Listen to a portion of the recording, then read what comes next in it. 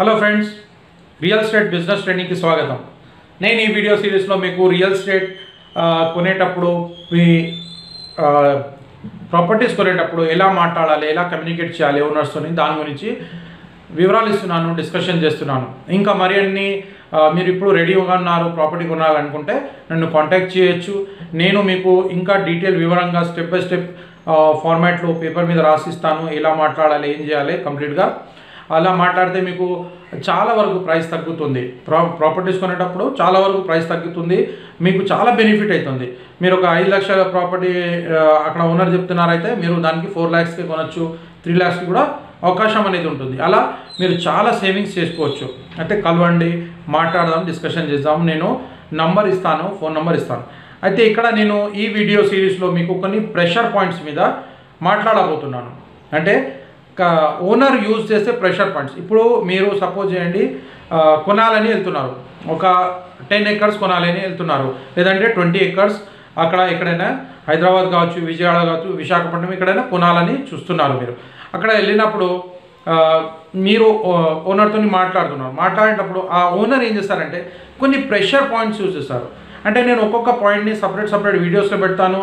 ఇంకా చాలా పాయింట్స్ ఉన్నాయి, మీరు కలిసినప్పుడు నేను చెప్తాను డీటెయిల్గా. అయితే ఇక్కడ ఫస్ట్ పాయింట్ ఏంటంటే వాళ్ళు ఏం చేస్తారంటే మీరు అక్కడ వెళ్ళినప్పుడు మాట్లాడుతున్నప్పుడు ఒక ప్రెషర్ పాయింట్ ఏం పెడతారంటే, చాలామంది వచ్చినారండి, నేను ఇవ్వలేదు, నా ప్రాపర్టీ ఇంతకే ఉంది, నా ప్రాపర్టీ కన్నా ఇంకా పక్కకు ఉన్న ప్రాపర్టీస్ ఎక్కువ అమ్ముతున్నారు, ఆ ప్రాపర్టీ ఎక్కువ అమ్ముతున్నారు, మీరేందండి చాలా తక్కువ చెప్పేస్తున్నారు అని ఒక ప్రెషర్ పాయింట్ పెడతారు. ఇక్కడ ఏం చెప్తారంటే మిమ్మల్ని డిస్రెస్పెక్ట్ చేసినట్టు మాట్లాడతారు. ఏంటంటే మీకు అంత ఐడియా లేదండి, మీకు అంత ఐడియా లేదు, ఏంటంటే మీ ఇక్కడ ఉన్న ఆ ప్రాపర్టీ తక్కువగా అమ్మినాము, ఎక్కువకి అమ్మినారు, ఈ ప్రాపర్టీ ఎక్కువగా అమ్మినారు, నేనే తక్కువకి ఇస్తున్నాను, అయినా కానీ మీరు నాకు తగ్గిస్తున్నారు ఏందన్నట్టు ఇలా ప్రెషర్ పాయింట్లో మాట్లాడతారు.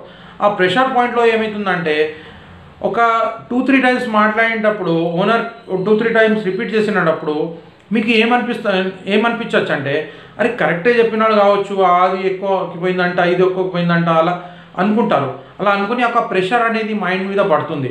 ఆ మైండ్ సెట్లో ఏమవుతుందంటే, సరే బాబు చెప్పు, మరి ఎందుకు ఇస్తావు, 5 లక్షలు అంటున్నావు కదా, మరి చలో 450కి ఇస్తావా, మరి ఇలా మాట్లాడుకొని ఒక 50,000 60,000 తగ్గించి తీసుకుంటారు. దీంతో చాలా రెట్లు లాస్ అనేది జరుగుతుంది. ఇది ఒక ఓనర్ యూజ్ చేసే ప్రెషర్ టెక్నిక్, ఒక ప్రెషర్ పాయింట్. దీన్ని గమనించాలి. ఎప్పుడైనా మీరు ఈ పాయింట్లో రాకూడదు. ఎప్పుడైనా అతను చెప్తున్నప్పుడు ఏ ప్రాపర్టీ రా బాబు చెప్పు అని అడగాలి. అదంటే దాని గురించి రాసుకోవాలి, డీటెయిల్స్ రాసుకోవాలి, అన్నీ పక్కకున్న ప్రాపర్టీ డీటెయిల్స్ రాసుకోవాలి.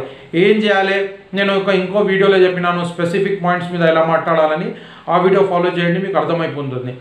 అంటే పక్కకున్న ప్రాపర్టీస్ గురించి కూడా డిస్కషన్ ఆ ఓనర్ డిస్కషన్ చేసినప్పుడు మీరు గమనించి ఆ ఇన్ఫర్మేషన్ సేకరించి అతనితో మాట్లాడితే చాలా మీకు బెనిఫిట్ అవుతుంది. మీ మీద ప్రెషర్ పెడుతున్నారు కాబట్టి మీరేం చేస్తారంటే అతని మీద ప్రెషర్ వచ్చేటట్టు ప్లానింగ్ చేస్తే అతను ప్రాపర్టీ యొక్క ప్రైస్ చాలా తగ్గించే అవకాశం అనేది ఉంటుంది.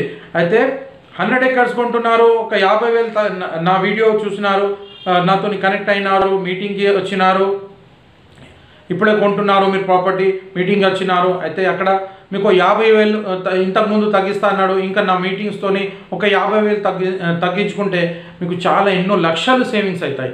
కాబట్టి ఇలా చేయండి, ఈ నాలెడ్జ్ని యూజ్ చేయండి. నాలెడ్జ్ని యూజ్ చేసి కరెక్ట్గా మాట్లాడండి. కరెక్ట్గా ఈ సైకాలజికల్ వేలో మాట్లాడితే 100% మీకు రిజల్ట్ వస్తుంది. చలో 50,000 తగ్గలేదు, ఒక 10,000 ఒక 5,000 తగ్గినా కానీ ఒక మంచి ప్రాఫిట్ అనేది మీకు, ఒక ఖర్చులు వెళ్ళిపోతాయి, మీ బెనిఫిట్ మీకు పెరిగిపోతుంది. కాబట్టి ఇలా చేయండి.